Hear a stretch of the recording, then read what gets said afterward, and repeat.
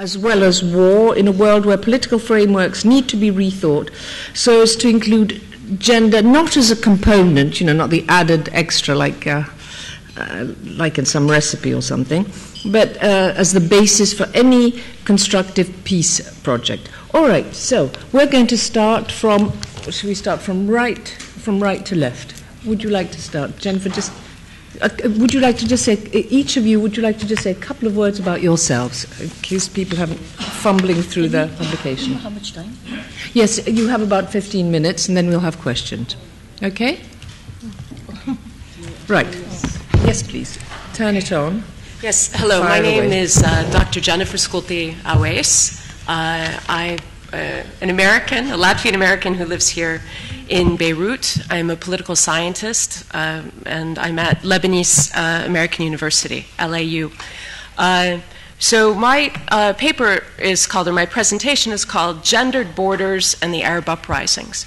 And actually this grew out of a project that I'm working on borders and insecurity. And so I will be taking a rather political science viewpoint of this, but I hope that you won't hold that against me. But I think looking at borders, and especially as a political scientist, we're very interested in who has power, and what has power, who or what tries to keep power, and what they do to try to get it. Generally speaking, too often we haven't looked at who doesn't have power and why they don't and whether or not that's a good thing. So hopefully investigating borders more fully, we can get a little bit at that. Okay, just as an outline of the presentation, I realize this slide is a little too packed. Interestingly enough, this builds a lot on the keynote that we heard this morning in terms of false binaries that we see around the world. I'm going to be talking more about gendered borders and less about the bordering of gender. I think that this, it's important to discuss because borders are so much of the way that we discuss war, we discuss peace, and often they're left quite unexamined. They're looked at as being fixed and the way that things should be naturalized.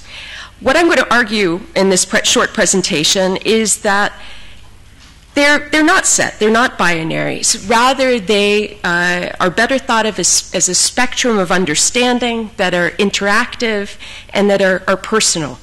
As just a prelude, borders are tangible in some ways, but they can also be symbolic. They are sacred, they're naturalized limits.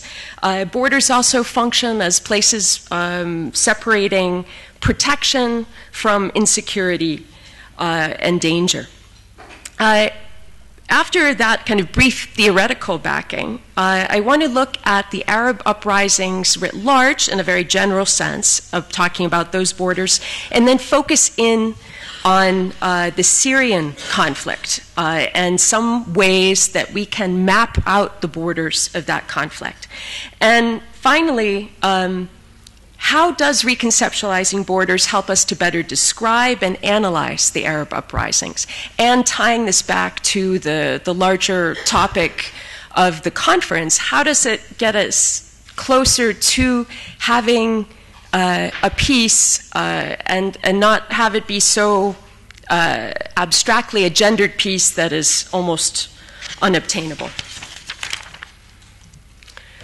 Okay, as I noted in my introduction, borders, of course, can be tangible. They're lines, they're walls, they're markers, posts, signs, architecture. I think this, when we go to border control, when we reach immigration, we're reaching a physical space, but also how we conceive of that then is something symbolic when we move from the jurisdiction of one nation state to the jurisdiction of another. Perhaps more symbolic would be life cycle events, internal borders in a place like the European Union. They still often will mark them, not always, but often will mark them, but you're moving from one area of particularistic law or cultural traditions, language, into another. Borders are also sacred, often. And in this sense, what I mean by sacred is not specifically a religious sense, but rather a specialness, that borders are something that cannot be changed. Well, why not? Why do we attach such importance to borders? Again, both physical and symbolic ones. Here, too, I think it's helpful to think of naturalized limits. Why are borders viewed to be so durable when, of course, particularly if we think of geopolitical borders, they have often changed throughout the course of human history. So why not now, or why not at some point in the future? And then, again, because we're talking about war, we're talking about peace, borders as a protection from insecurity or danger. Borders in the Arab uprising. I think that one way to start thinking about this is borders going from the most general or the highest level to the most personal. So between freedom and oppression.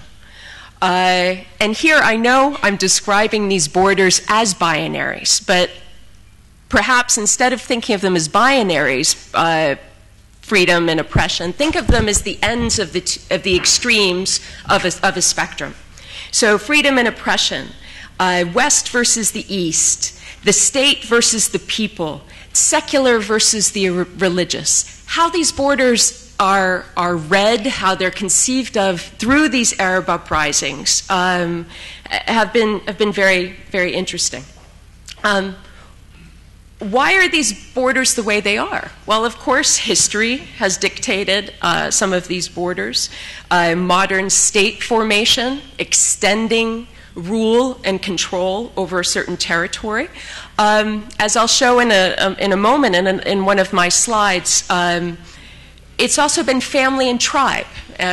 Language, Arabic is the predominant language in the Arab world, but ethnic group, language minorities, tribe, family, sometimes, rarely, are contiguous with geopolitical borders, but more often flow quite differently. Which borders are being discussed as inviolable? I mean, if we look today at Islamic State, which I won't spend really much time talking about in my presentation, for the most part, we have effectively seen the erasure of the border between Iraq and Syria. But no one, for the most part, you hear people saying, well, we don't want, that border is still there. Well, it's there in what sense, right? So powers that be often want to keep that border there. Others may want the border changed. But really, what do individuals want those borders to be? And lastly, how do borders and gender interact in the Middle East during this region, this time of upheaval? And this is where I want to encourage us to think, and I think this conference is a great vehicle for that.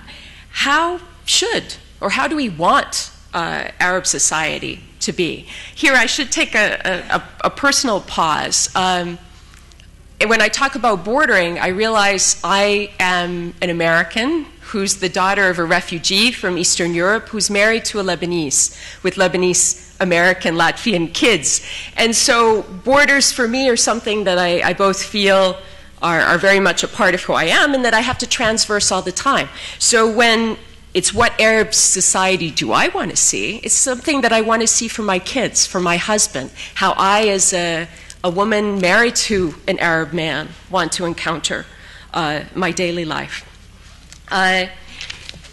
So some of those questions. Okay, just to start, this is an internationally recognized geopolitical map of the Middle East, okay? I won't go into a history lesson of who drew these borders for the most part. For the most part, they're colonial drawn borders in order to reach certain, again, echoing the keynote, geopolitical, economic ends. and also as levers of control. Who wants to keep these borders intact? Again, to what ends? Some of the subsequent sides will call this into question. So here I'm embarking on a visualization of these borders. Something that I like about this map, this is a map of ethno-religious borders in the Levant region, is that you can see the black outline, the geopolitical borders, the officially recognized borders of Syria and Lebanon, and part of course, Turkey and Iraq. If you notice, the colors don't really stay inside of those black lines. And that creates both, or it creates conflicts. This map is actually a better way to, if I were to superimpose a map of where the conflicts are at this moment, that would be probably more apt to show us these conflicts or help us to understand them rather than the political map. Okay. Another map or way of thinking about different borders that exist could be the ones that the Ottomans had drawn. So the various sanjak and vilayet. These ones reflect economic relations often. When you hear refugees from Homs or territory closer even to the Lebanese northern border, they talk about having a relationship with Tripolian Homs. They don't see themselves as necessarily having had to pass a real border. And that's a legacy of time.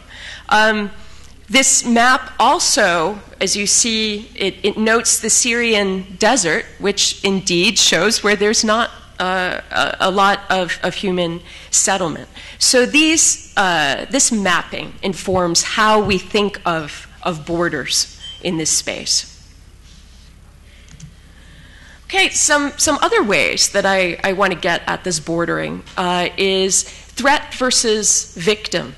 I think this slide in and of itself could deal with, could have much more time spent on it, but as an example of one of the borderings that I think is taking place is who or what is a threat and who or what is a victim.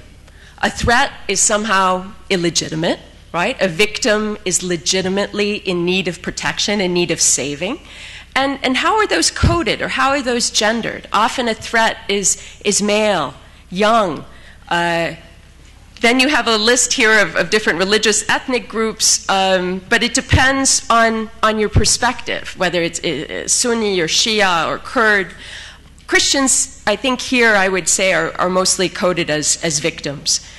Then victims in need of protection, largely mothers and children, the old, physical and other disabilities, people who are dependent.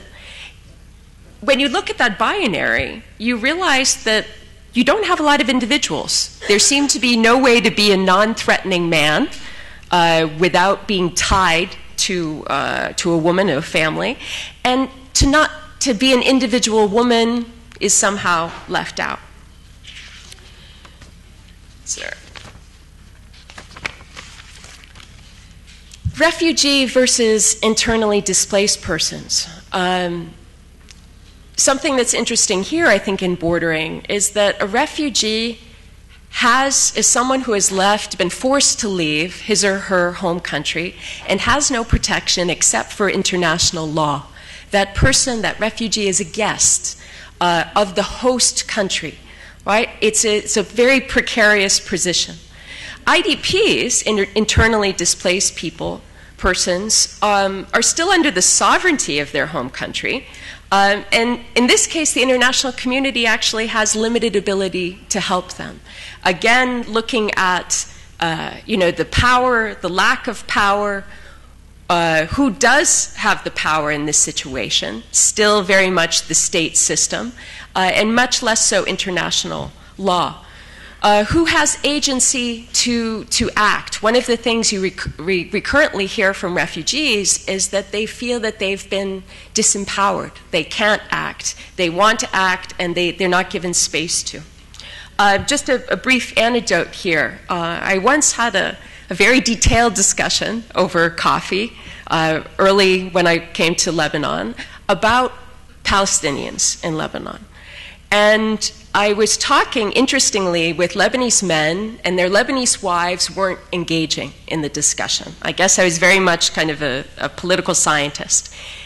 They kept saying, and they were all Christians, we can't let the Palestinians in, they can't become citizens. And I said, but a lot of Palestinians have become citizens. Palestinian women have married Lebanese men. And they said, we can't let the Palestinians in. Like, but they've already become citizens. So we kept having this discussion like this. And I think that what it demonstrated is that Palestinians in this case was coded as male. It was a nationality, that a national status. And for them, the women were, well, now they were Lebanese, right? So I think that sheds some light on the borders. Another way to think of it, public versus private. Again, public is national status, it's independence, it's political, it's an actor, it's outside. The private sphere is the home, it's relational, it's a subordinate status, it has different rules, it's inside. And here are just the last two things in each column. If you think of, I recently have been doing research on underage marriage among Syrian refugees. And something like 20+% of marriages taking place now in Jordan among Syrian refugees are underage marriages. And when the parents are asked, well, why did you do this? They say, we wanted to protect our daughters. Protect their daughters by marrying them off at age 11 or 12. But here's sexual relations inside of marriage, a private space, rape as a violation of borders of different kinds. Okay, so I've gone through aspects of the Syrian conflict, focusing in on that as part of the larger Arab uprisings. This is a dated map. It's now about 9 months old. But something that I like about it is that it shows areas of conflict and areas of control. So the pastel colors are areas of control, either under the FSA, al-Nusra, and others, under Kurdish control, Islamic State, the Assad regime. But it also shows sites of conflict, and mainly, not totally, but mainly those are cities. Something that seems to have been lost in a lot of this, and this is striking, again, from someone who's a political scientist, is that a lot of the political actors are missing. We're talking about violence, about fighting, about status, about borders, but who the political actors are and what the space is going to be is lacking. So moving towards conclusion, so I won't take too much time from my colleagues here. Of course, peace versus war is more often thought of, I think, as a spectrum rather than just a binary. But I do always find it interesting when I teach about peace and war in political science that students often view peace as something that's pure, that everything has to be peaceful. You can't have any conflict for there to be peace. Whereas conflict runs a wide spectrum, isolated incidents of violence to somehow full-blown war. How pure does peace have to be? Are we setting up a goal that is somehow too idealized, too false? If you look at the white dove, the drawing, of a symbol of peace, whereas war is something that's been quite naturalized, that's inevitable, again, and that peace is the other. I could have talked about a number of other borders here. Trade, borders, economic maps, literacy, education, development and lack of development, urban spaces, rural spaces. But I wanted to just give a kind of a glimpse or spur your interest in thinking about how to better unpack these borders. So in terms of conclusions, borders exist. We know that, right? And they exist for a variety of reasons and to serve a variety of goals.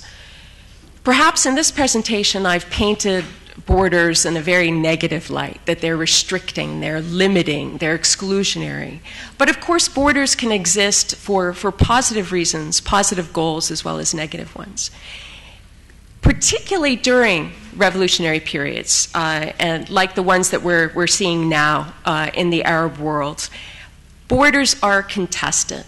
The history is contested, the demographics, the geopolitics, international law, all the way down to aspects of the individual.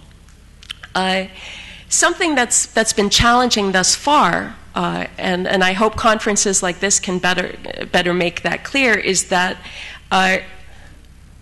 we shouldn't assume that borders have a natural logic that says, oh, okay, we're going to have the borders of the political space be the most important, and then you go down the line and then, well, gender, borders, that's the least important, we'll put that off for another day. Really, to better address the challenges and opportunity of the Arab uprising, we need to better understand all of these borders, and in particular think of the ones that really influence how individuals, regardless of gender, can interact and construct a better future. Thanks.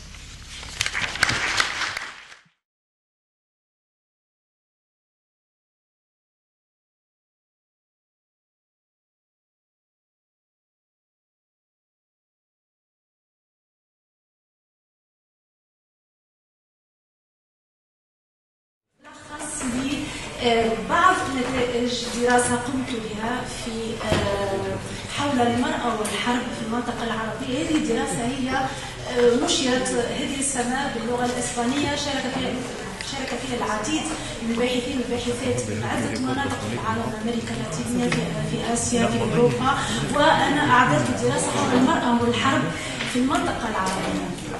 إذن هذه الدراسة تسمى هنا الترجمة الإسبانية النساء والحرب أجساد وأراضي واحتلالات. إذن زاوية البحث الذي قمت به هو من خلال بعض الأسئلة التي طرحتها خاصة في السنوات الأخيرة في العشرينات منذ انطلاق الحرب العراقية 1991، ثم خاصة بعد التغييرات بعد الثورات العربية هناك عديد من التساؤلات حول علاقة الجندر والحرب، لأن أصبحت بكل الأحداث التي صارت وبكل التشابكات العديدة والتعقيدات أصبحت مسألة ثنائية المرأة والحرب بالفعل صعبة جدا لفهمها في إطار كل هذه التحولات، خاصة في إطار التحولات التي يشهدها مفهوم الحرب في فترة ما بعد الحداثة الغربية بالطبع. إذا كل هذه التحولات فيها كثير من التعقيدات،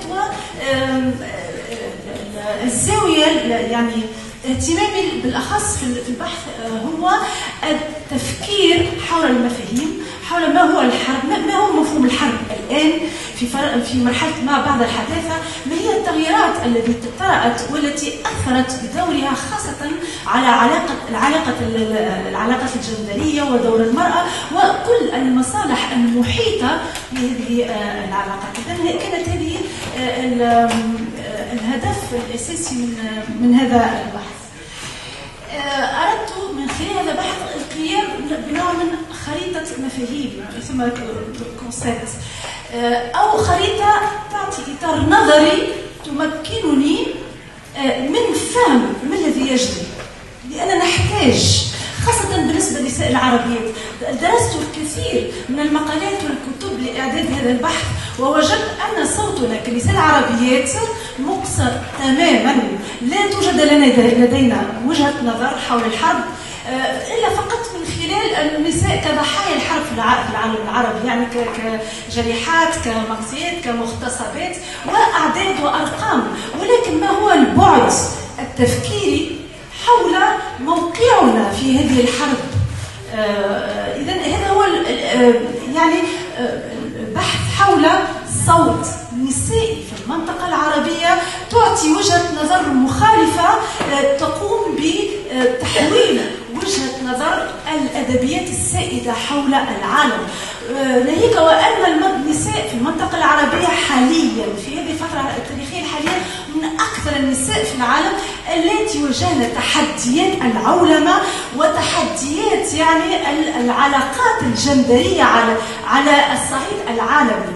أكثر منطقة في العالم يعني بمقارنة بالنساء الأخرى مثلا في أمريكا اللاتينية أو في آسيا، لأننا موجودات في منطقة استراتيجية تعتبر عصاب التغير النظام الاقتصادي العالمي. بالتالي كل تداعيات هذه التحولات تهمنا بدرجة أولى كنساء عربيات، ولكن صوتنا غير مسموع لا في الخطاب السائد حول الحرب، لا في الخطاب السائد حول النظام الاقتصادي العالمي، ولا في الخطاب السائد في الإعلام، ولا حتى في القانون الدولي. ونحن المعنيين بالدرجة الأولى. إذا كانت هذه هي الهدف الأساسي من هذه الدراسة، إذا القيام بخريطة مفاهيم وخريطة تحليلية. إذا فهم علاقة الجندر بالحرب تقوم بالأساس على بداية تحليل الأحداث، ما الذي جرى، ما الذي يجري حاليا، الأحداث اليومية الآنية في علاقتها بالخارطة الجيوستراتيجية للمنطقة العربية. أكيد ما هي أهمية المنطقة العربية في النظام الاقتصادي العالمي والإيديولوجي والسياسي العالمي، مرتبط أيضا بالجندر، والصراع الدولي الحالي في فترة ما بعد الحداثة والنظام الاقتصادي العالمي الجديد. إذا أوضاع النساء العربيات هو انعكاس للنظام الحربي العالمي الحالي. هذه هي من أهم النتائج التي توصلت إليها الدراسة، هي أوضاع المرأة العربية في الحرب هو انعكاس لنظام الصراع العالمي من الناحية الإيديولوجية الاقتصادية والسياسية. هذا الدراسة إذن بطريقة أكثر تأطير التغييرات التي طرأت على الحرب كمفهوم وكممارسة يهمنا بالدرجة الأولى في عصر العولمة وانعكاساتها على أوضاع النساء في منطقة النساء المسلحة في الدول العربية. زاوية الطرح أكاديمي نظري، لكن اعتمدت كثيرا على التقارير والبحوث النظرية وأيضا على البحوث الميدانية. وزاوية النظرية الاقتصاد المعولم للحرب. ماذا يعني الاقتصاد المعولم للحرب؟ ليس من مفهوم الاقتصادي البحثي، ولكن الاقتصاد بمفهوم أنه يشمل كل الأبعاد الاقتصادية والاجتماعية والسياسية والأيديولوجية التي تشكل الدوافع الأساسية التي تؤدي إلى إثارة النزاعات والحروب لضمان استمرارية النظام الاقتصادي العالمي الليبرالي. فرضيات، هناك فرضيتين أساسيتين، هو أن المنطقة العربية تشكل ساحة أساسية لأشكال جديدة من أشكال جديدة اقتصادية سياسية تكنولوجية معولمة يقع فيها استغلال النساء بشكل ممنهج على جميع المستويات. هذه الفرضية الأولى من خلال الملاحظة ومن خلال قراءة الآخرين. الفرضية الثانية التي اعتمد على البحث هو وجود نموذج حربي متشابه في الدول العربية جعله وبؤرا للحرب الأممية ما بعد الحدثية. يعني المنطقة العربية هي المنطقة المفضلة أو فيها الأولوية لما يعرف بالحرب المعولمة. لذا رأيت أن من ضروري أن نتحدث كنساء على كل هذه المتغيرات. ماذا اعتمدت؟ نظري مقارعة فكرية بين باحثين على الصعيد العالمي معروف يعني أنطونيو نيغري فيلسوف وباحث عنده كتاب اسمه الإمبراطورية الحرب والديمقراطية، والباحثة ساسكيا ساسن المعروفة على الصعيد العالمي، وهي من أول النساء التي قمنا بإضافات مهمة جدا في البحث حول علاقة العولمة بالاقتصاد العالمي، وخاصة هي قامت بقراءة نقدية لأدبيات الاقتصاد السائدة التي ما تسمى هي بالقراءات الإقصائية في الاقتصاد التي لا تولي اهتمام بما تسميه بمسالك ومعابر الاقتصاد في المناطق في الاقتصاد البديل أو في مناطق التسويق للاقتصاد الموازي للاقتصاد العالمي. إذا أنطونيو نيغري تحدث عن الحرب. نظريته كانت مهمة جدا لتسليط الأضواء على ما الذي يقع حاليا على الصعيد الدولي ولا محلي في المنطقة العربية، ولو أنه لم يتحدث فقط عن المنطقة العربية، تحدث عن منطقة الإمبراطورية، يعني كيف الولايات المتحدة وما هي الميكانيزمات التي تستعملها لضمان استمرار النظام العالمي والاقتصادي الليبرالي من خلال إثارة الحروب في عدة مناطق خاصة في الدول النامية. لم يتحدث عن المرأة ولكن القراءات التي قامت بها ساسكيا ساسن حول العولمة والجندر هي أعطت هذه الجزء الجندري الذي ينقص طرح أنطونيو نيغري مسألة الحرب. ساسكيا ساسن لم تتحدث عن الحرب لكنها تحدثت عن الجندر في العولمة. قمت إذن بمقارعة وبتشابك بين هذين النظرتين، وكانت هذه المقارعة الفكرية بين هذين المفكرين قد أدت من خلال هذا البحث إلى تسليط الأضواء على ظواهر مكنتني من فهم كثير من الأشياء في علاقة المرأة والحرب في العالم العربي حاليا، وفي التفكير في ما الذي يجري حاليا وكيف يمكننا أن نقوم بخارطة نظرية تمكننا من فهم ما الذي يجري حاليا. إذا أول شيء أريد أن أتحدث عليه هو أن مفهوم الحرب حاليا المتداول في وسائل الإعلام، في أدبيات الأكاديمية، في التقارير إلى غير ذلك، لم يعد يعكس التغيرات التي طرأت في حد ذاتها على مفهوم الحرب خاصة في فترة ما بعد الحداثة. إذا لا يستوعب دلالات التحولات العميقة والكبيرة التي شهدتها مظاهر الحرب. بالتالي أول قراءة قمت بها هو نقد مفهوم الحرب السائد حاليا. لماذا؟ لأن هذا المفهوم يغطي كثير من الحقائق التي لا تساعد مصالح النظام القائم العالمي. بالتالي هناك ريزيستونس، هناك محاولة للبقاء للابقاء على هذا المفهوم التقليدي للحرب، لأنه بذلك يساعدها على إخفاء الكثير من الحقائق، رغم أن هناك عدة تغيرات أثرت في هذا المفهوم، وبالتالي أثرت حتى في علاقة نظرته للسلم والحرب. هي نظرة ثنائية، ولكن في الواقع كما ترى بعض ليست هناك علاقة ثنائية بين الحرب والسلم، لأن في السلم هناك حرب وفي الحرب هناك سلم. وفي هذه الرؤية أهمية قصوى تمكننا من فهم كل الاستراتيجيات التي يقوم بها النظام العالمي الحالي لإخفاء عمليات التدمير الممنهجة التي تقوم ضحيتها الشعوب العربية وخاصة النساء في المنطقة العربية.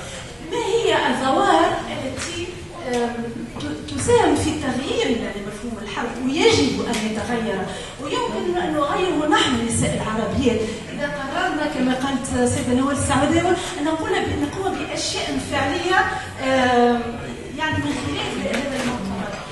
العولمة أكيد أنها غيرت مفهوم الحرب التقليدي.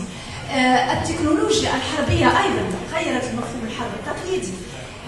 الفضاء الافتراضي، هناك حرب افتراضية موازية لحرب الميدان لم تكن موجودة في القديم، ولكن مفهوم الحرب الافتراضية يمكن في بعض الأحيان يكون أكثر قوة في بعض الأحيان من حرب الميدان، وهذا بعد خطير جدا يجب أن نفكر في حضور النساء في الفضاء الافتراضي الحربي، مهم جدا كبعد البحث.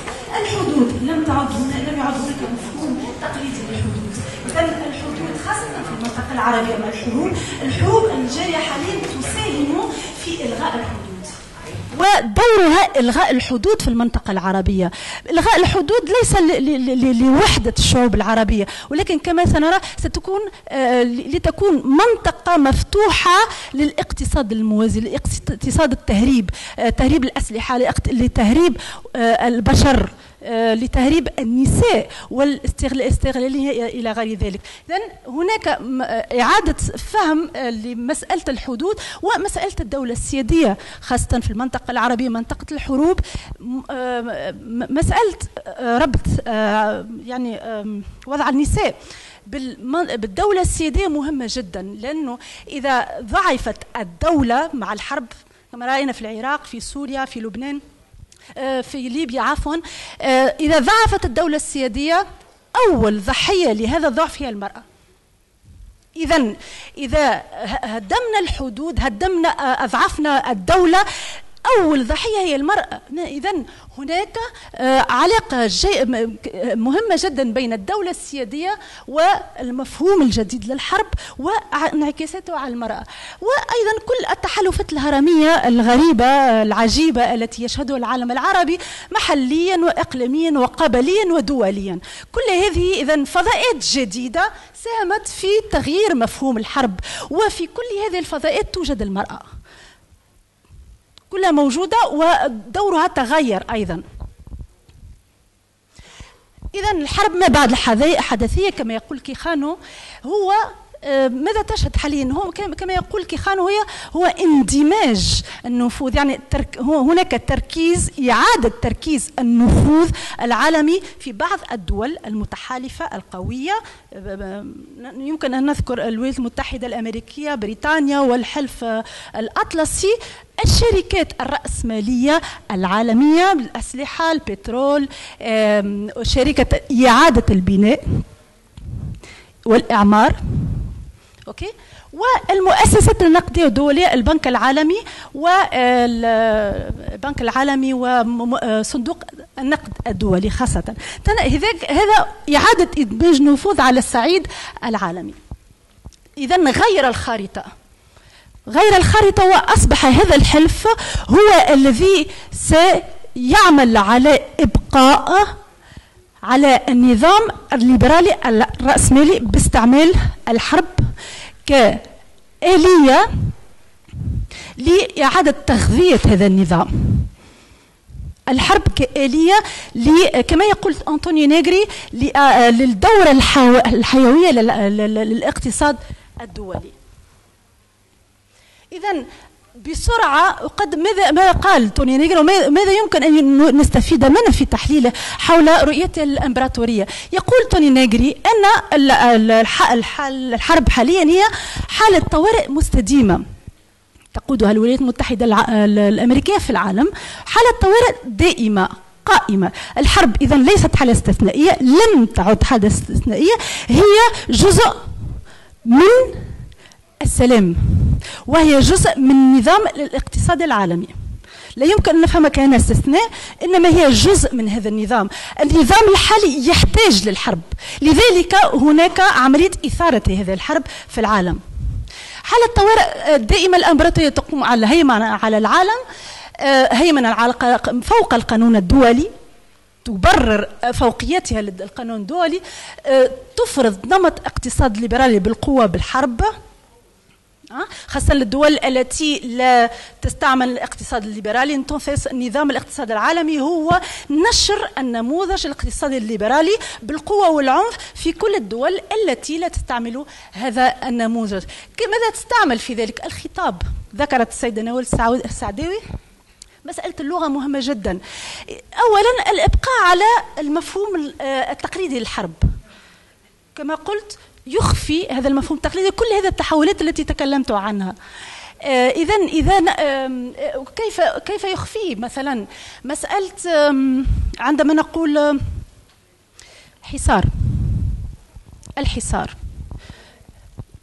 الحصار في العراق تعتبر أكبر عملية إبادة للبشرية في كل التاريخ. هذا يعني قالوه مختصين الذين شغلوا في الأمم المتحدة في أيام الحصار في العراق. لا يعتبر حرب الحصار أو تعتبر عقوبات دولية. لا تقال كلمة حرب ولكنها حرب إبادة.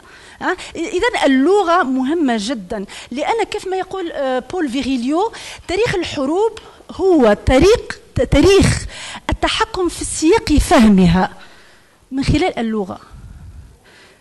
إذا نقولوا حصار خفيفة جدا، عقوبات اقتصادية خفيفة، لكن إذا نقولوا حرب يختلف تماما.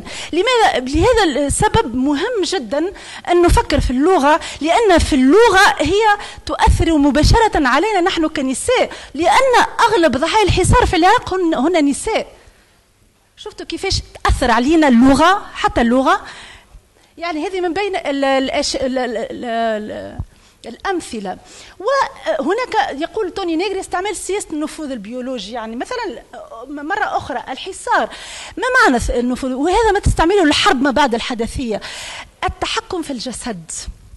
يعني الحصار ما هو؟ تعذيب الجسد من خلال نقصان الغذاء والصحة. إذن يعذب جسم شعب كامل، أجسام شعب كامل، لإخضاعه للسياسة الاقتصادية العالمية الجديدة. يلزمك تقبل بالعنف، ما أريد أن أقرره لك، بالعنف الجسدي، بالتورتور، يعني بالتعذيب. أعذبك جسديا لإخضاعك ولتغيير نظامك حتى يكون تحت إمرتي. وهو ما يسميه توني نيغري بالنظام الحيوي للحرب. الحرب بالنسبة لتوني نيغري هي حرب تدميرية، تدمر، تقتل، تلغي، تبيد، ولكنها أيضا بناء، تبني. وهو ما يفسر ما وقع في العالم العربي. كيف يبني؟ ما يسمى بإعادة الإعمار والدولة الوطنية الجديدة، كما صار في العراق، في ليبيا يحب يقع نفس الشيء. تدمر لإعادة إنتاج، وهو ما يقول الدورة الحيوية للحرب، لإعادة إنتاجها لكن وفق النمط الاقتصادي الجديد تحت إمرة الإمبراطورية كما يقول توني نيغري. هذه النزعة البناء الحرب. كيف نربط ذلك بما بإضافة ساسكيا ساسن؟ تحدثت عن الجغرافية المضادة للحرب، لم تتحدث عن العولمة، لم تتحدث عن الحرب ساسكيا ساسن، ولكن قراءتها كانت مهمة جدا لفهم مسالك الاتجار بالنساء العربيات الأزيديات مثلا. لماذا يقع ذلك؟ وما هي الغرض من ذلك؟ إذن هذه التحليل لساسكيا ساسن مكنتني من فهم العديد من الأشياء. هي قامت في كتابها سوسيولوجيا العولمة بنقد النظام الاقتصادي السائد، لأنه بالنسبة لها قام بإقصاء مظاهر الاقتصاد الموازي المنتشر خاصة في الدول النامية، ومسالك العبور الحدودية التي تشكل بؤرا ومراكز مهمة للتهريب، اقتصاد التهريب. تقول أن النظام العالمي الاقتصادي الرسمي يحتاج إلى اقتصاد تهريب، يحتاج، لا يمكن أن يقوله رسميا، لكن يحتاج أن يسوق الأسلحة، يحتاج أن يسوق المخدرات، يحتاج أن يتاجر بالبشر، لا يمكن أن يقوله رسميا، ولكن يجعله ظروف متاحة لهذا الاقتصاد، لأنه في التهريب يمكن أن تباع الأسلحة ويستفيد منها النظام الاقتصادي العالمي. بالتالي هذه العلاقة بين السلم والحرب، بين التهريب والنظام الاقتصادي الرسمي، هي علاقة عضوية مهمة جدا. إذن لما نفهم أن ماذا وقع في سوريا، في العراق، في الحدود بين تركيا وسوريا، بين سوريا ولبنان، العراق وسوريا التي انتشرت في بين حاليا ليبيا وتونس أيضا، هي مناطق نزاعات، هي مناطق تكثر فيها التهريب، التجارة بجميع أنواعها، الأسلحة، المخدرات، والتجارة بالبشر خاصة النساء. هذا الاقتصاد، اقتصاد التهريب، هو اقتصاد يهمنا نحن مباشرة. لما تكلمت ساسكيا ساسن على هذه المظاهر لم تتحدث عن الحرب، تحدثت فقط عن المهاجرين، على كيف أن الأزمات الاقتصادية في العالم النامي أدت إلى انتعاش الاقتصاد الموازي، لكنها لم تتحدث عن الحرب. وهذا ما أعيبه لساسكي أساسا على أهمية العمل التي قامت به، ولكن لم تبين أن بالفعل إثارة الحروب هي التي تثير هذه العملية، عملية انتعاش اقتصاد التهريب. إذن الربط بين مقاربة ساسكي أساسا ومفهوم الإمبراطورية لأنطونيو نيغري مكنت من فهم عدة ظواهر في العالم العربي، خاصة في مسألة اقتصاد المعابر الحدودية في دولنا. لما النظام لما إثارة الحروب تحاول تدمير سيادة الدول، إضعافها وفتح فتح الحدود لاقتصاد التهريب، وتأثير ذلك على أن النساء ما تسمى هي مسالك تسويق موازية. هذا في اقتصاد المعابر الحدودية في الدول النامية وخاصة في الدول العربية. إذن الخلاصة، تحدثت ساسكي أساسا على ما تسمى المتروبوليس، العواصم الكبيرة التي يتمركز فيها النظام الاقتصادي العالمي، وخاصة اليابان، الدول الأوروبية والولايات المتحدة الأمريكية وكندا كمساحات للاقتصاد العالمي الرسمي. وتحدثت على وجود إذن الاقتصاد الموازي المتواجد خاصة في البلدان النامية وفي دولنا، بدون أن تتحدث عن أن الحرب هي من بين الآليات لانتعاش الاقتصاد الموالي. هناك فضاء سلام، الفضاء تسيير الاقتصاد ومسرح الحروب. نرى هنا الخريطة تبين كيف يرتكز الاقتصاد العالمي في الشمال وكيف ترتكز الحروب في الجنوب. إذن النظام الاقتصادي الحالي قائم على الحروب في دول في المناطق الحروب. الحرب إذن هي آلية أساسية ومهمة لاستمرار النظام العالمي الحالي. تنتفي هناك إذن ثنائية الحرب والسلم، تنتفي، تصبح وجهين لعملة واحدة. وهذا يهمنا نحن في كمنطقتنا العربية، يهمنا أيضا كنساء، لأننا من أكثر ضحايا هذه العلاقة، ولكن علاقة مغيبة في الإعلام، علاقة مغيبة في الأدبيات السائدة حول الاقتصاد حول العالم وحول الحرب. يعني الخطاب السائد يواصل التحدث عن الحرب كأنها حالة استثنائية أو كأنها مسألة ستزول وإلى غير ذلك بدون تداعيات كبيرة. انتظر هناك تحولات عميقة اخترقت مفاهيم الحرب والسلم في مسار العولمة. تداعيات كل هذا الأوضاع على النساء في المنطقة العربية. إذن كما يقول توني نيغري، نعيش في عصر العولمة المسلحة، حرب أساسية.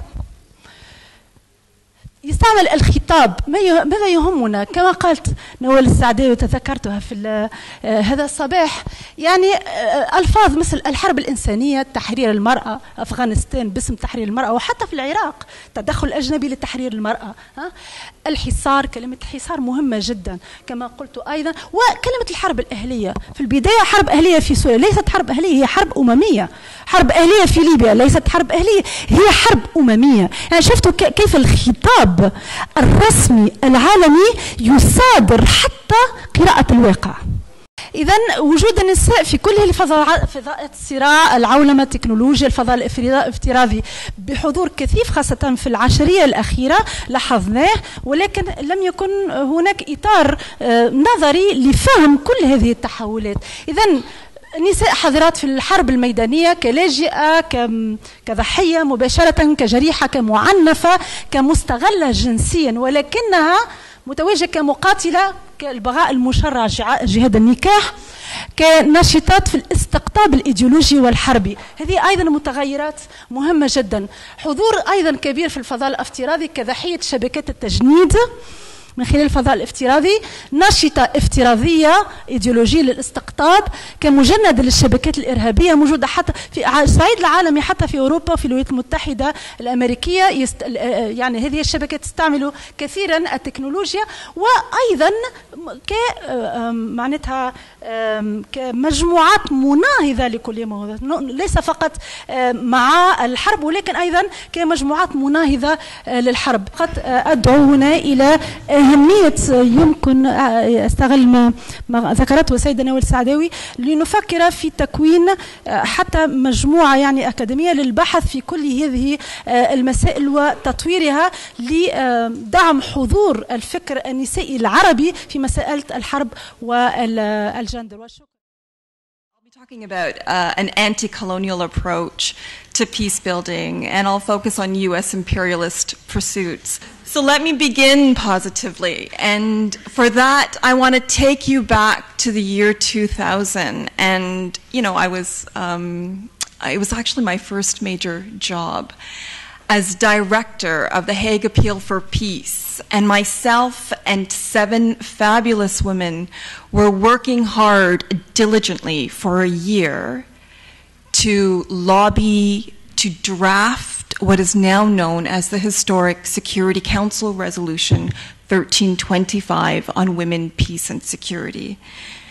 That moment in October 2000, there were only 8 of us that were sitting in the gallery of the Security Council, and we watched this historic landmark pass.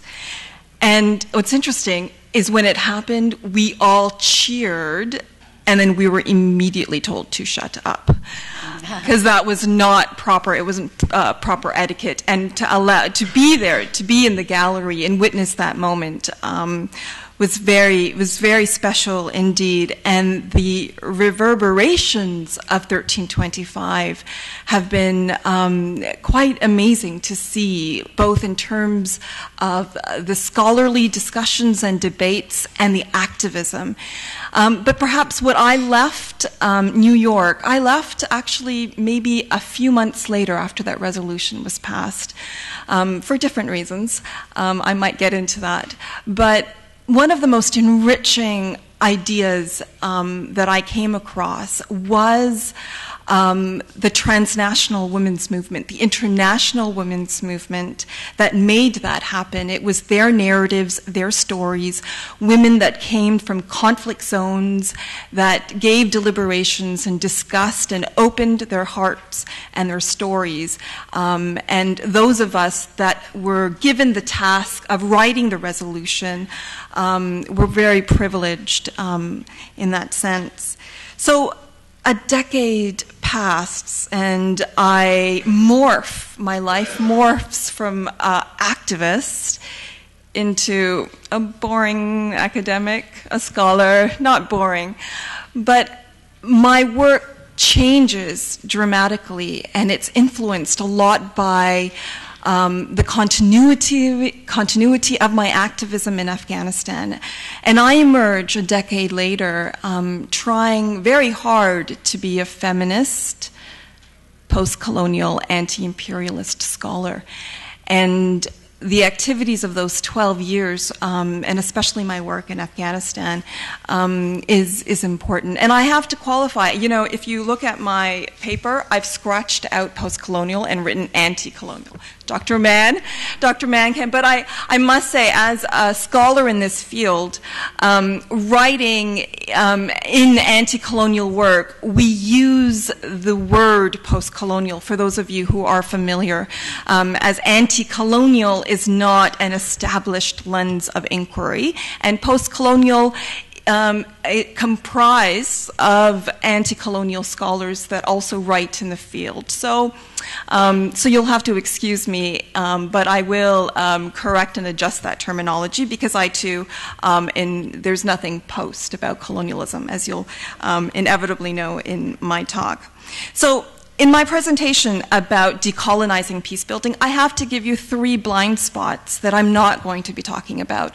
And this is really important. One is, sometimes when I give a talk or similar talk, people walk away with the sense that I, as a person, am not committed to international diplomacy despite my workings at the United Nations. I am. I'm committed to the international women's movement. I'm committed to international diplomacy. I'm committed to the United Nations. And I am even somewhat committed to the continuity of international aid and the way that it's structured, albeit, however, I echo the fabulous talk by Dr. Al-Sadawi, who is equally committed to the international women's movement, but everything really needs to change. And my topic is because I'm committed to the women's movement and the need for the women's movement to, in many ways, the international women's movement, to decolonize itself. So I would like to preface my talk by saying that my work is informed as a researcher and a consultant in Afghanistan. I've worked with the UN and the Canadian government in Afghanistan. And my talk is specifically against the aggressive liberal and neoliberal reordering of Afghan society and often post-war societies. And it's interesting to read the language of peace building. It's almost as if and in my own research, I talk about how these countries, in their diversity, are seen as tabula rasa. It's a Latin word that means a blank slate. That international activities approach these countries as if there's nothing there, and that literally they have to pour in from a liberal container that's not ahistorical or apolitical, but comes from the roots of European history, political history, a turbulent history, that is poured into in the formulation of aid and interventions onto these countries. And this radical liberal international order is what people in my field call the colonial present. And it is, as Gupta, who's a post-colonial scholar, suggests, that modern imperialism has to have new clothing. And the new clothing of modern imperialism is liberalism that is sitting side by side by her sister, neoliberalism. They have an interesting tension.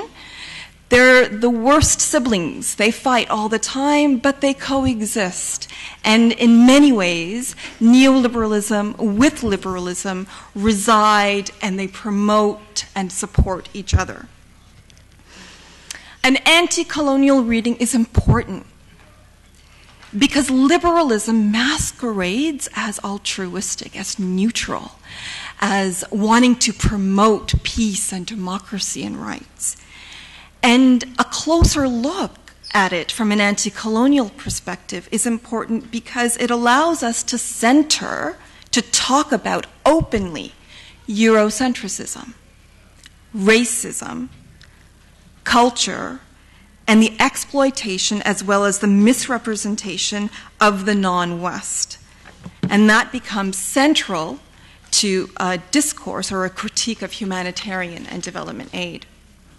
For example, what we know is that the global war on terror in the United States has been fed by particular stereotypes, epithets, representations of the Muslim world as being entirely barbaric, as being entirely intolerant and uncivilized society.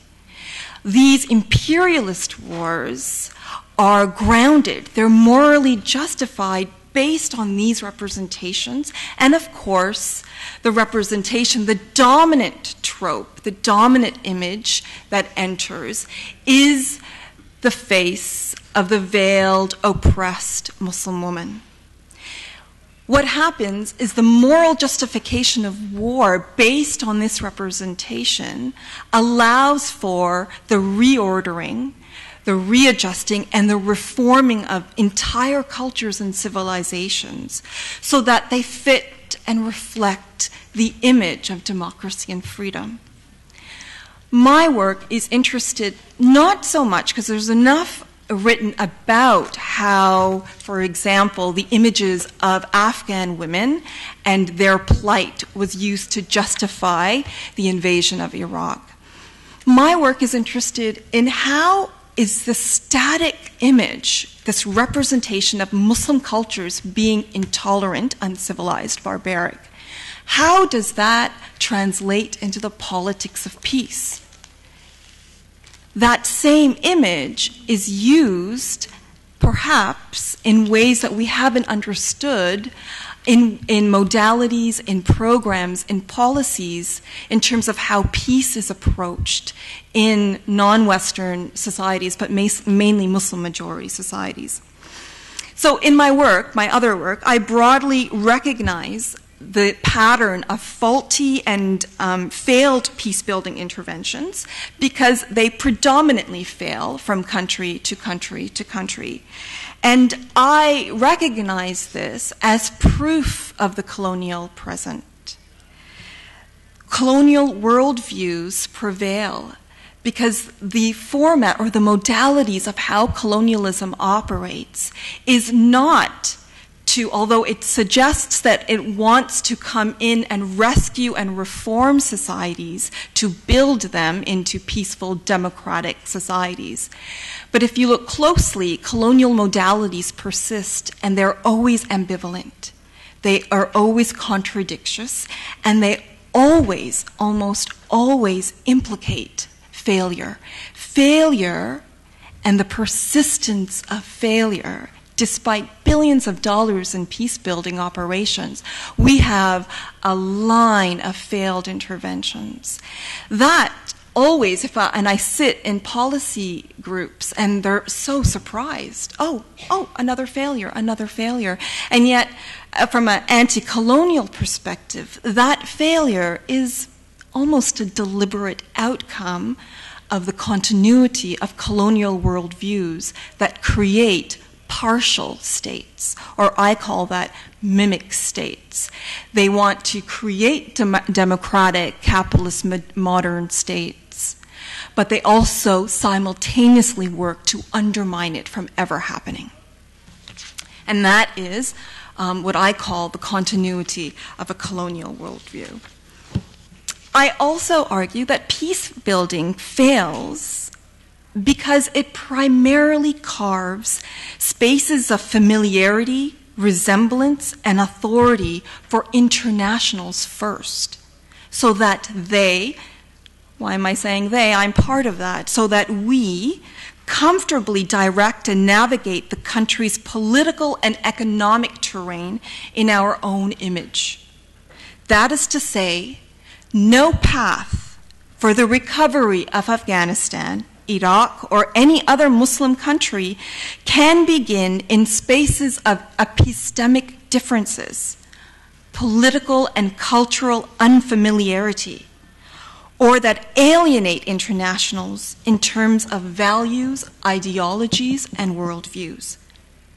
So to put it bluntly, the colonial present is evident in the dominant gender agenda funded by international donors, simply when a Western-educated gender consultant can easily enter the country, like Afghanistan, conceive, create, implement, supervise, and then evaluate an entire gender and development program without having ever worked in the country, without learning the language, without knowing the history or the culture or the ethnic makeup of the country, or even the specific needs and struggles of women.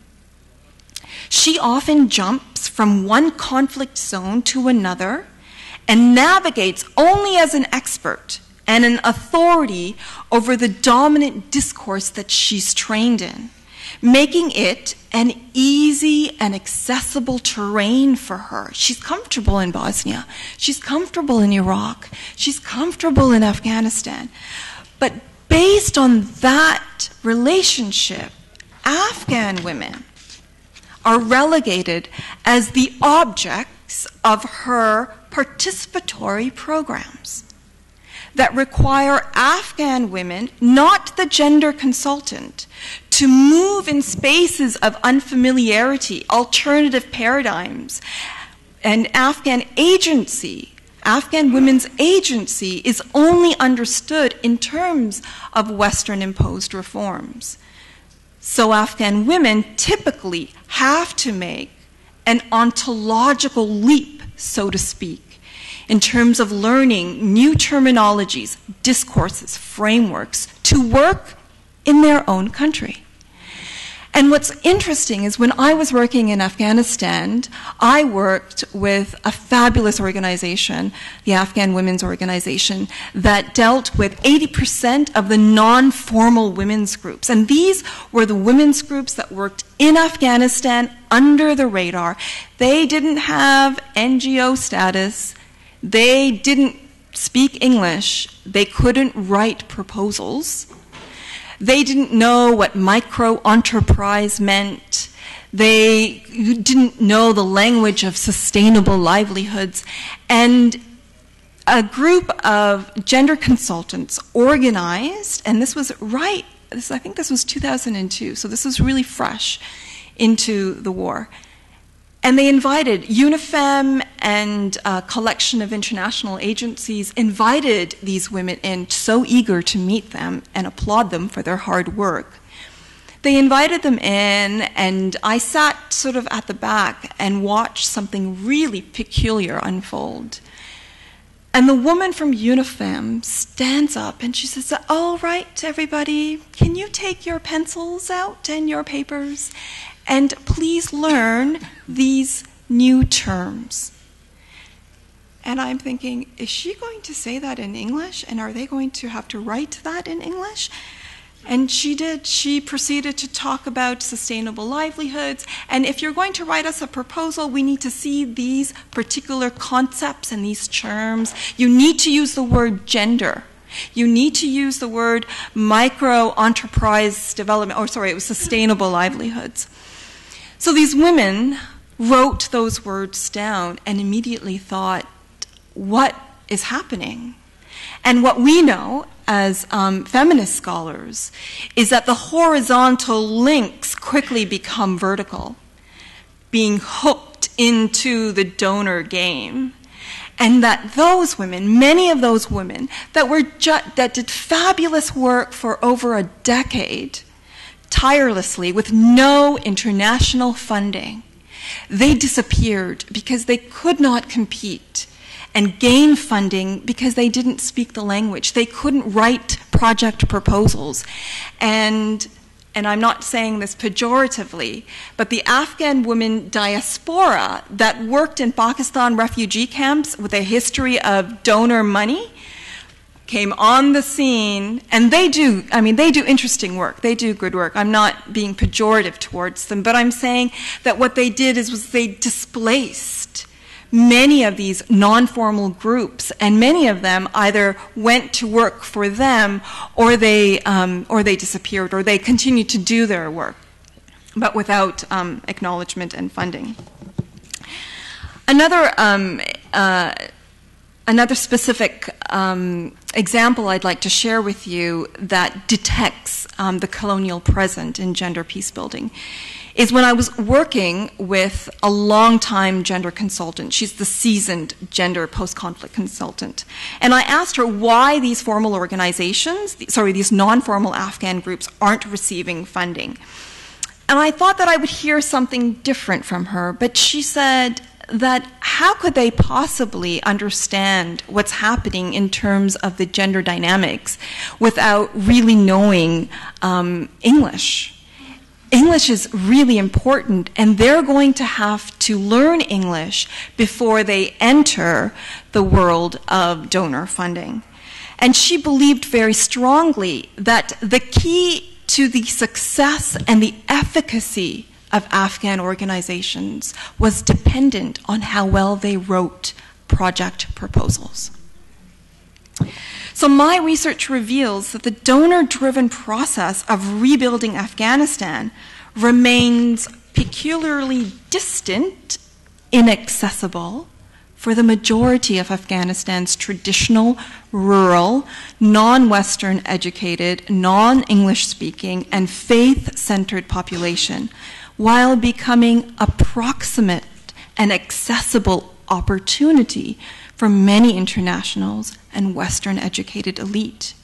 So I argue that feminists need to untangle themselves from how peace building is imagined and how and the way that it rides on Western imperial privilege as it situates itself always as a benevolent do-gooder.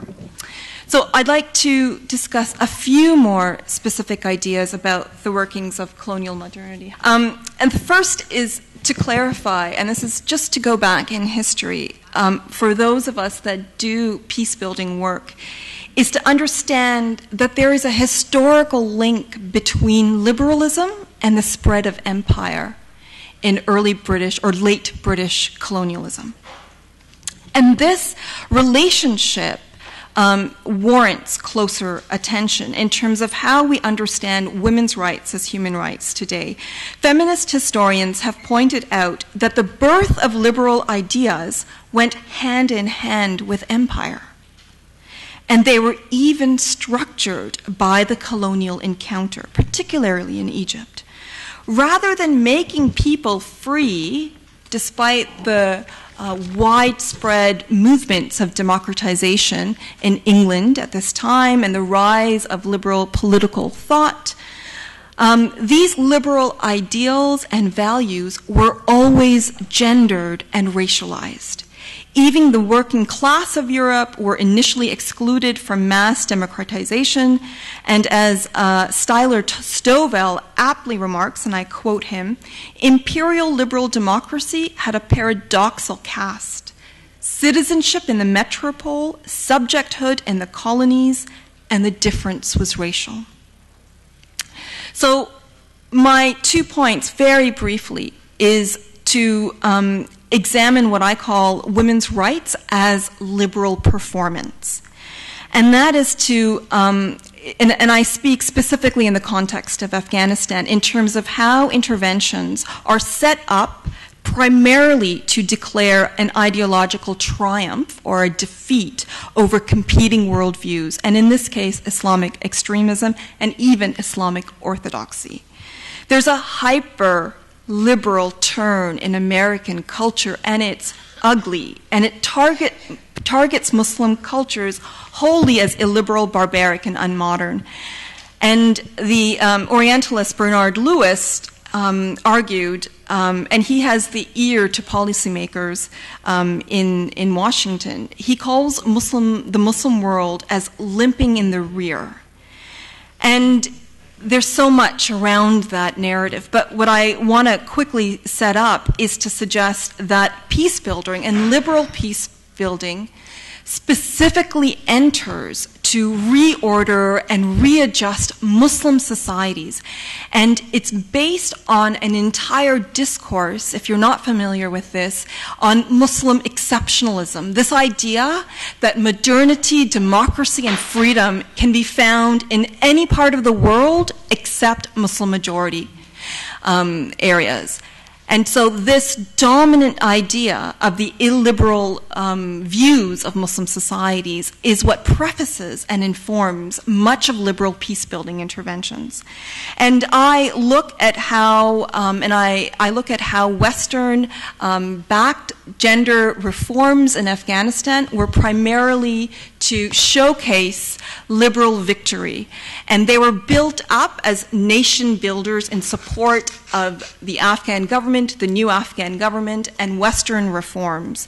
And this created, likewise, a backlash, what I term nation betrayers, where insurgents equally used women's active public roles and participation in development programs and politics in education as a way of targeting them, killing them, going after them as sites, as bodies of betrayal to the nation, to religion, and to tradition. And I argue in my paper that that trope is a familiar colonial strategy.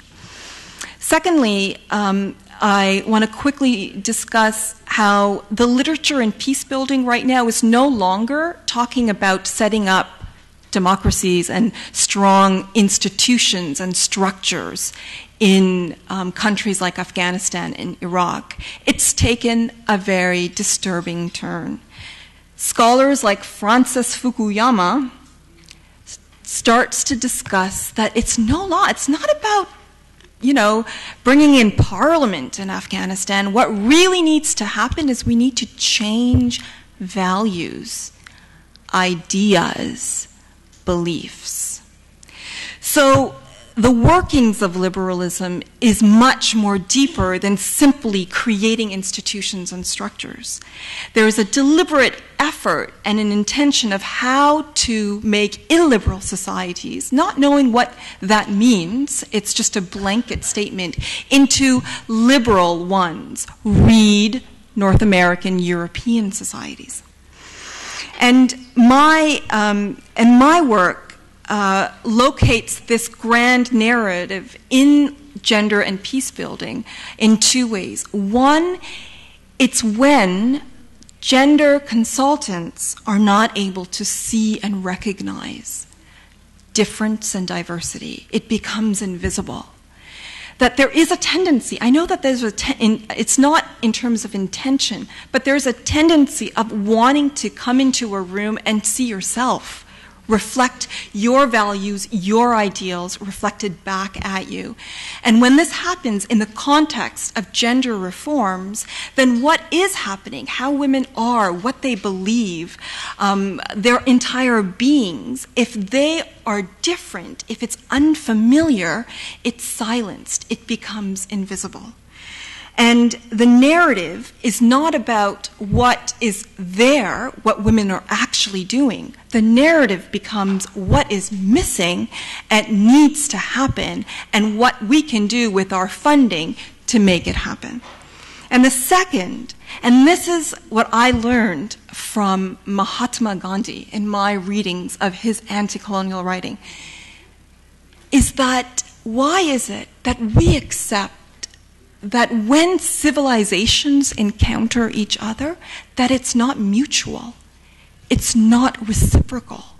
Why is it that gender consultants coming into Afghanistan are the active knowers and Afghan women are always the recipients? There's no sense that there's a mutuality, a sense of learning from both sides, that I transform and you transform. This idea of no reciprocity in aid relationships is what renders it colonial. And now I'd like to move on to the positive end, the positive spin. One sentence. In one sentence. So brilliant, that would do as an ending. All right. So I believe, I'm committed to a politics of solidarity, and my readings of feminists and anti-colonial scholars leave me with three key ideas to move this forward. One is to recognize multivocality, and that is what Black feminists in America have written about a long time ago, and that is the ability for women in the world to exercise intellectual autonomy, to imagine, conceive, debate, and discuss their post-war recovery independently and quite possibly differently from international actors. Second, again, reciprocity. Transformations have to occur on both ends of the aid relationship, whether these are structural, policy, or operational changes. This means international institutions must be willing to reform, adapt, and shift. Third, inclusivity. This is very important. Democracy and participatory development is at the end of Afghans to operationalize. But the systems of peace building, the structures, the power holders are not democratic and they're not inclusive. So decolonizing peace building means that those closed door rooms where neoliberal policies are forced without domestic consent need to be open, need to democratize, need to be radically reformed, and the vanguard of that has to be women in North America and Europe that have the institutional privilege to access those doors. I'll end with that. Thank you very much.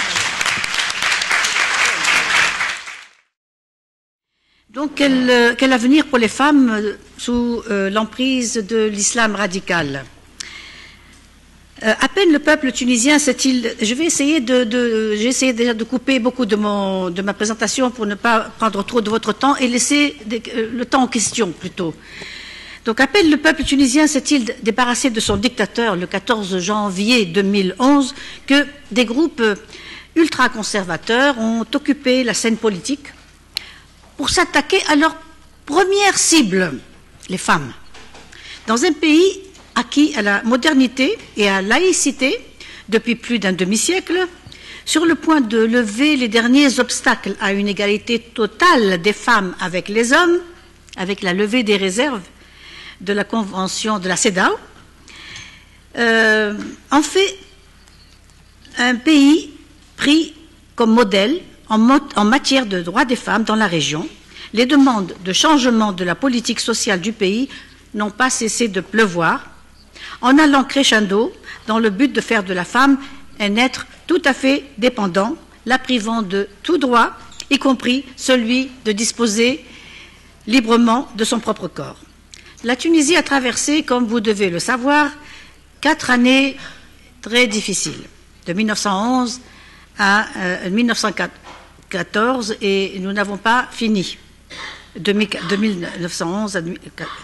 Grâce à la vigilance, le courage et à la force de la société civile, nous avons découvert une société civile extraordinaire qui a réussi, donc elle a réussi à rétablir la situation en adoptant une constitution qui protège les droits humains universels et grâce à des élections législatives et présidentielles démocratiques qui ont remis de l'ordre dans le pays, restaurant ainsi une confiance partielle des Tunisiens. L'expérience des gouvernements transitionnels, donc de 2011 à 2014, ayant démontré l'inaptitude des islamistes à gouverner et à offrir un avenir pour les femmes. Car le but essentiel des islamistes est d'éradiquer le programme moderniste existant en s'attaquant à l'éducation. Leur programme allant de la séparation des garçons et des filles dès le jardin d'enfants jusqu'à l'université. Voilement des filles dès l'âge de 3 ans. Alors, il y a des islamistes qui ont dit qu'une petite fille, dès l'âge de 3 ans, une petite fille devenait sexuellement attirante. Dans certains pays, comme nous le savons, les droits des femmes, les femmes accusées d'adultère sont lapidées sur la voie publique, pas seulement par les groupes djihadistes, mais aussi parce que les lois le permettent. Alors, ceci était mon résumé. Après le déclenchement du printemps arabe, les choses ont changé d'une manière radicale, surtout en Tunisie, où la femme jouissait depuis plus d'un demi-siècle de droits significatifs, inexistants jusqu'à aujourd'hui dans la plupart des pays musulmans. Depuis, ces droits se sont trouvés menacés par un mouvement islamiste radical qui a aussitôt entrepris de s'attaquer à ce que le combattant suprême, qui était le nom que nous l'ont donné au premier président de la République, Habib Bourguiba, cet État moderne donc il avait construit, où les femmes avaient une place de choix bien que limitée dans les postes de leadership. Tout a commencé donc en Tunisie, ce printemps arabe, le 14 janvier, mais en fait, ça avait commencé avant, depuis le mois de décembre. La Tunisie est toujours citée, elle a été citée, elle est toujours citée comme pays modèle en matière de droits des femmes. S'est vue menacée donc par plusieurs tentatives d'un retour en arrière qui ramènerait le pays à un mode de vie du 7e siècle, faisant de la femme un être dépendant, anonyme, puisque caché sous des voiles et des voiles, la privant de tout droit. Alors, comment a débuté cette violence? Vous savez, la violence au sein de la famille a toujours existé, mais on n'en parlait pas. Ni en Occident, ni encore moins dans les pays d'Afrique du Nord. Ce n'est qu'avec le mouvement des femmes qu'on a commencé à en parler. En Tunisie, la violence conjugale est la cause du plus grand nombre de décès de femmes âgées entre 16 et 40 ans, toutes classes confondues. Donc la violence n'est pas une question de classe.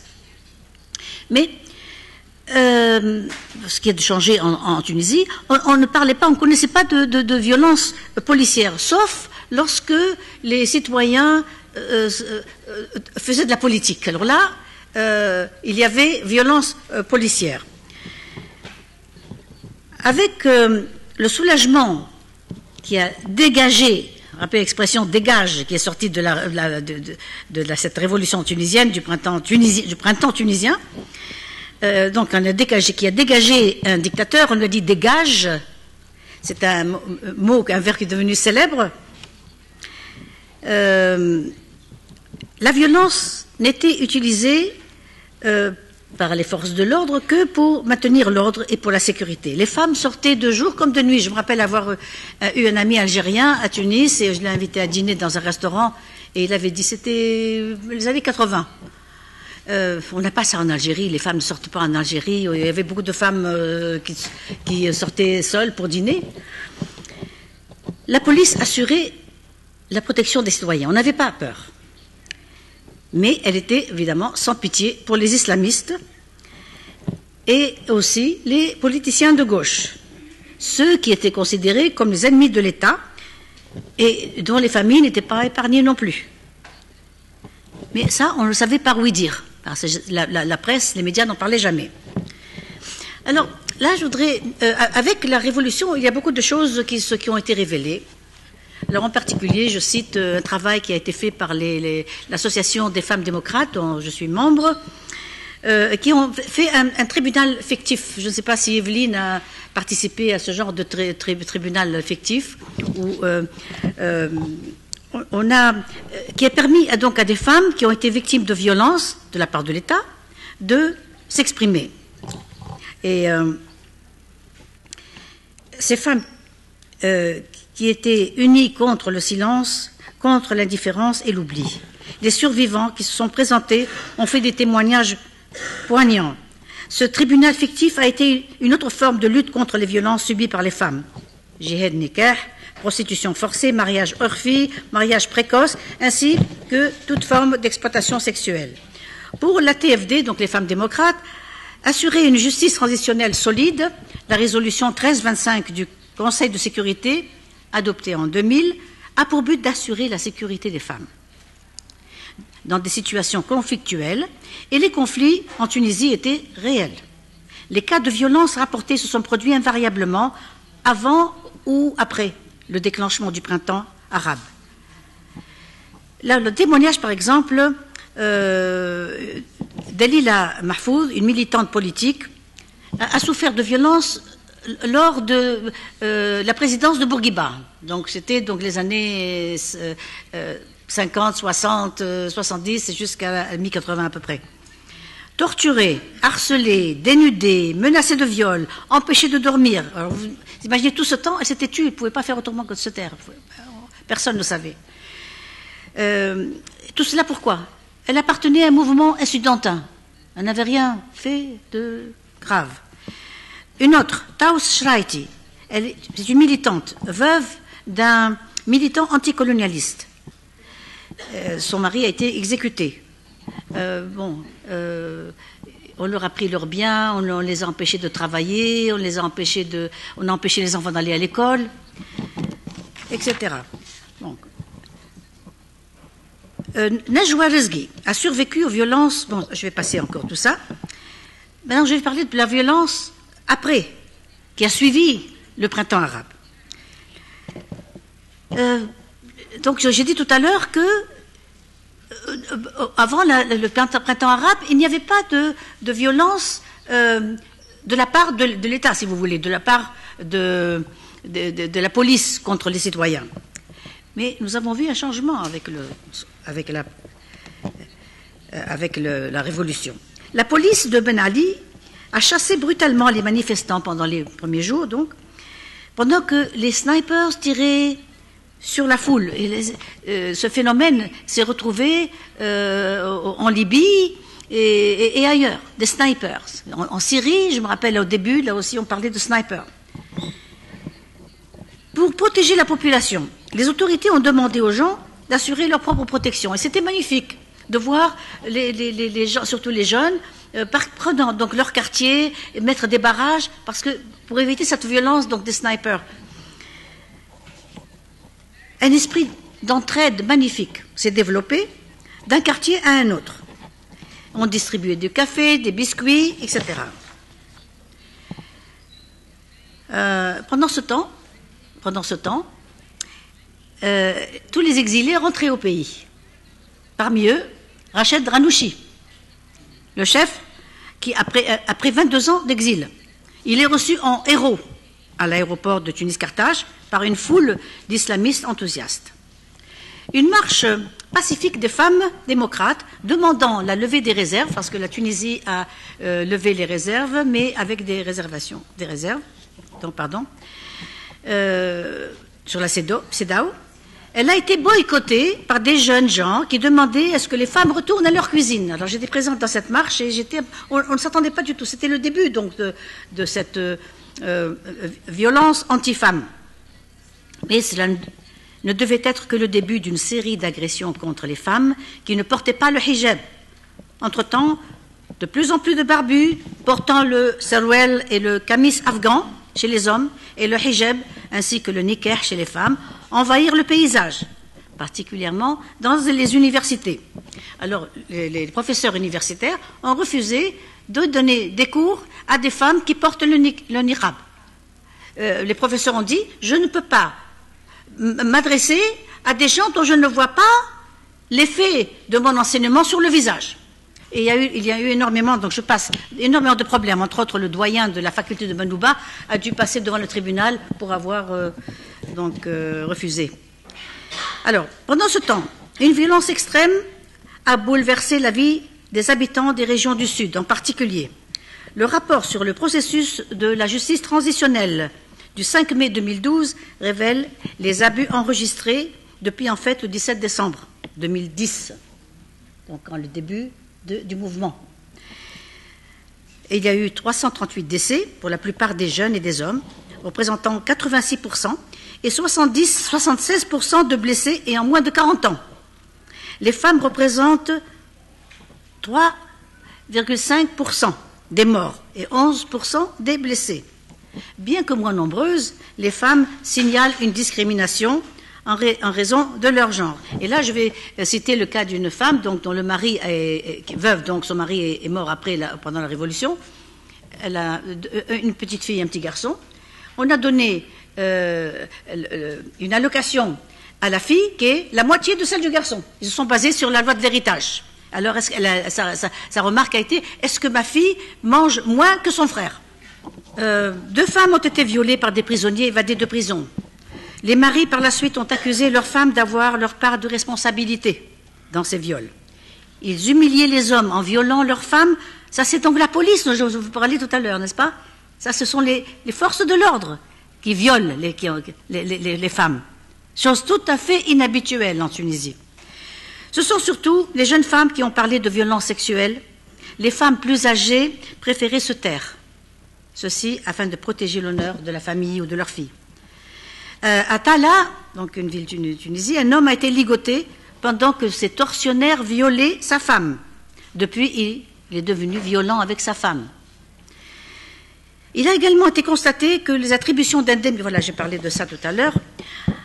Alors, un autre cas, donc aussi là, donc le viol et la police. Une jeune fille est sortie avec son fiancé ils ont dîné dans un restaurant, à la banlieue de Tunis. À 10 heures du soir, c'était elle qui conduisait. Ils ont arrêté leur voiture, pas loin de chez elle. La police, une voiture de la police est arrivée, 3 policiers. On emmène le jeune homme et les autres policiers violent la jeune fille. Pendant que le 3e officier essayait de lui faire retirer de l'argent d'un distributeur. Bon, ce qui s'est passé, c'est que la jeune fille, le couple a porté plainte. Une fois que ce cauchemar s'est terminé, ils ont osé porter plainte. Et c'est chose inhabituelle. Personne n'a jamais porté plainte contre la police. Alors, les sentiments éprouvés par, on l'appelle Myriam, on ne va pas dire son nom, la douleur, la honte, l'humiliation, la peur pour sa famille, dont elle avait sali, pense-t-elle, l'honneur. Et elle dit, je cite, « Dans ma situation, il y a tant de femmes qui sont abandonnées par leurs conjoints, car les victimes collatérales d'une agression sexuelle, ce sont les hommes dans notre civilisation. Forcément, c'est leur réputation qui est entachée de honte. L'honneur, encore, cet étendard que portent les personnes du sexe fort est capital ici. On n'a pas le droit d'y toucher. » En Tunisie, il y a une longue liste d'interdits pour les femmes, quelle que soit leur classe sociale. Rien n'est écrit, mais tout le monde les connaît, dit-elle. Des toutes petites filles ont été également violées. Petites filles de 3 ans, dans des jardins d'enfants. En Libye, alors, c'est le chaos total. Lors d'un séminaire, il y a une Libyenne qui a crié et elle a dit il y a des choses dont on ne parlait jamais en Libye. C'est haram, on parlait, mais devant ce qui se passe, quand vous voyez une petite fille baignant dans son sang parce qu'elle a été violée, donc on ne peut plus se taire. Là, la situation n'est pas plus gaie en Égypte, où les cas de viol publics sont nombreux. Ainsi, le cas d'une jeune femme qui a été allée porter plainte pour agression par 3 hommes. Elle s'est vue refuser l'établissement d'un procès verbal par la police. Un de ses agresseurs étant présent, ce qui est illégal, l'accuse de prostitution. Mais il prétend qu'elle a changé d'avis, donc qu'elle était venue en tant que prostituée, qu'elle a changé d'avis quand on lui a proposé une somme inférieure à ce qu'elle désirait. La police le croit, mais on ne la croit pas, elle, et demande à faire subir un test de virginité. La Madame Saadaoui a parlé de ces choses, test de virginité. Et nous n'oublions pas le nombre de très jeunes filles qui se rendent en Libye, en Irak, en Syrie, pour s'offrir spontanément aux djihadistes. De plus, certaines font partie de gangs de terroristes, ainsi que le prouve le cas. Dites-moi si je dépasse mon temps. 3 minutes. Oui, donc maintenant il y a des filles qui sont terroristes. Voilà. Des situations aberrantes et terrifiantes ont lieu aujourd'hui, malgré la ratification des conventions internationales. Les islamistes et le principe de l'égalité des genres. Avant les premières élections du 23 octobre 2011 en Tunisie, les femmes tunisiennes ont pu obtenir quelque chose que nous avons célébré, le principe de parité, ce qui a permis donc dans les listes électorales, donc un homme, un homme, etc. Tous les partis politiques l'ont appliqué, mais l'idée d'égalité et de parité n'a pas plu aux députés islamistes, hommes et femmes. Profondément convaincus de l'inégalité entre les hommes et les femmes, ils proposèrent en 2012 de retenir dans la Constitution le principe de la complémentarité. L'article 21 mit heureusement fin à cette manœuvre insidieuse. Les citoyens et les citoyennes sont égaux en droit et en devoir. Ils sont égaux devant la loi sans discrimination aucune. L'État garantit aux citoyens et aux citoyennes les libertés et les droits individuels et collectifs. Il veille à leur assurer une vie digne. Bien. Alors, il y a eu une campagne contre la CEDAW, il y a des femmes islamistes qui ont demandé à ce que la Tunisie retire son adhésion à la CEDAW. Et bon. Plus tard, les mêmes députés islamistes, oui, c'est ça, là, donc là, je vais essayer de terminer plus vite, En conclusion, Habib Bourguiba, connu donc sous l'appellation combattant suprême, a imposé sa politique économique, sociale et politique en disant qu'il faisait la guerre au sous-développement. Aujourd'hui, les forces conservatrices rigides et impitoyables, formées après la révolution iranienne de 1979, le 11 septembre 2001, l'invasion de l'Irak, la guerre de l'Afghanistan, n'ont cessé de se développer et d'agrandir leur rang en s'implantant dans plusieurs pays, surtout au Moyen-Orient et en Afrique du Nord, mais également, comme vous le savez, en Occident. La Tunisie a prospéré malgré son manque de ressources, fière de sa large classe moyenne, que les islamistes sont en train d'essayer de minimiser, mais les 4 années passées ont été catastrophiques pour l'économie du pays, surtout depuis l'attaque du musée du Bardo. Pour s'en sortir, la Tunisie doit faire la guerre au terrorisme. Bourguiba a réussi son défi grâce à sa politique d'émancipation de la femme. Il y tenait. Suivre la logique salafiste de la charia ramènerait le pays plusieurs siècles en arrière. D'un autre côté, alors que Daesh utilise la violence la plus choquante pour faire revivre un islam du 7e siècle, nous assistons à des avancées en Iran où le gouvernement vient de nommer sa première femme ambassadrice depuis 1979, c'est un événement, soit depuis le début de la révolution iranienne dans un pays d'Asie. D'un autre côté, malgré la violence vécue en Tunisie, avec des assassinats et l'attaque meurtrière du Bardo, la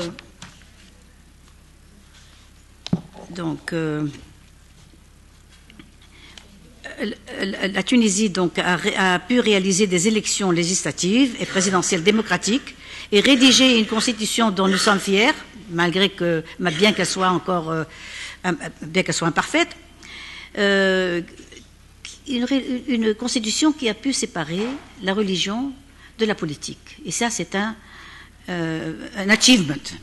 L'article 46 affirme que l'État s'engage à protéger les droits acquis de la femme, les soutient et œuvre à les améliorer. Il assure l'égalité des chances entre la femme et l'homme pour assumer les différentes responsabilités et dans tous les domaines. Avec tout cela, si la démocratie ne réussit pas en Tunisie, elle ne réussira nulle part ailleurs. Voilà, si vous voulez que je termine ici, voilà, c'est presque. Voilà, je vous remercie.